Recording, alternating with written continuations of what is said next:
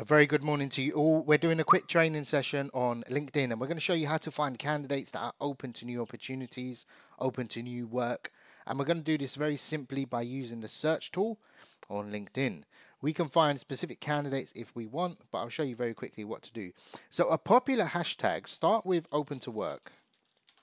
Now this will bring up probably a certain amount of candidates and you can filter to people and then you can obviously filter to location. So I'm going to go to the UK and we're going to have a little look at these candidates, a few of them that are open to new opportunities. See if any of them are good. Now the basics of it is we're trying to find candidates that are, we can actually speak to, maybe throw out a few connections. This guy looks pretty decent. He was a consultant before.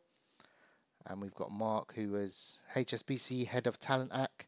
So I'll connect with him, send a note. If he connects, send him a voice note and just say, look, we might have opportunities. And then you're going to find a position for him.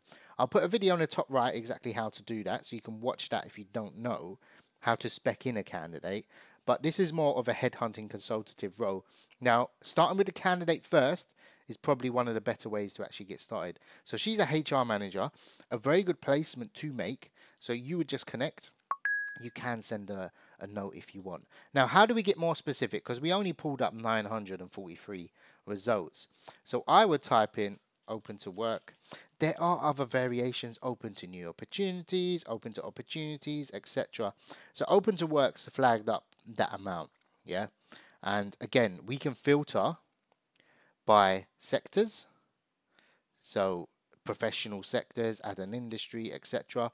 I would tend not to use that. So for example, we might type in accountant or a specific job title and then results come up. So these are, in theory, people, and be very careful with some of these. They will be, or typically can be out of the country, or they don't have work visas. So this is a company that has worked, PwC. So this might be a work visa, so there might be issues on that. So screen your candidates well in that regards. But this candidate is open to new opportunities, an accountant. They're typically more active on LinkedIn. This is why this technique works pretty well. And again, there are other variations, open to new opportunities, open to work. So open to new opportunities. Oh God, it's search job. Let me go back. Open to opportunities. And again, we're going to search people and see what comes up. So we've got more results here, but we're going to put the speech marks. So it picks up that entire phrase. So again, we've got, let's search England, United Kingdom. And we've got, you can obviously search by specific locations. Again, let's see if it brings up any different results for, I don't know, a nurse. God forbid a nurse is open to new opportunities in the UK. And funny enough, there is. So, again, we're going to look at these profiles.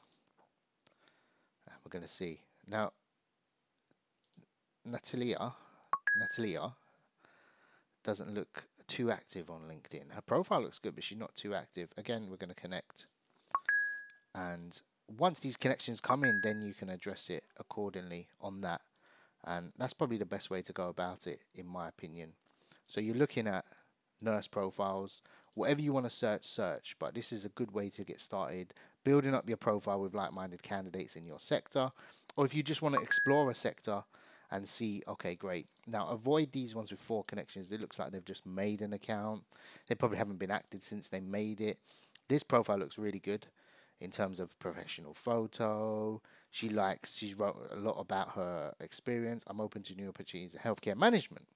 So that could be a good one. She's basically told you, look, if you've got a healthcare management role for me, or you can find one, I'll definitely give you the time of day with that. And she's got good experience as well in terms of, out of the country, but still experience and NHS experience. She's keeping up to date. She's doing improvement in academia. So this is something that a candidate that I'm really, hoping comes back to me and then I can have a conversation with. So I hope you found this video useful. Go ahead, do the searches and see what comes back.